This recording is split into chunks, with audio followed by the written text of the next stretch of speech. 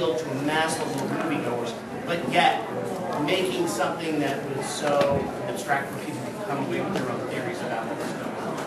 Well, I think the credit for that is Alfonso Cuaron, my son and co-writer. You know, we've been collaborating lately, and once he told me, you know, your films are alright, you know, but you tend to be too rhetoric. You can do the same thing and having a better appeal, you know, like being more entertaining. He didn't say appeal, he said it can be more fun. And that was the point of departure in many ways to do this film.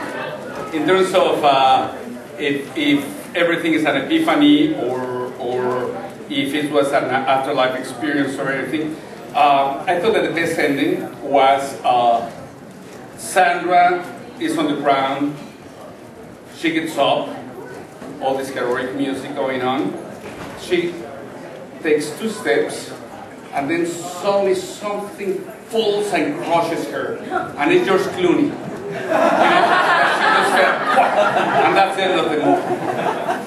I think that with that I win Cannes.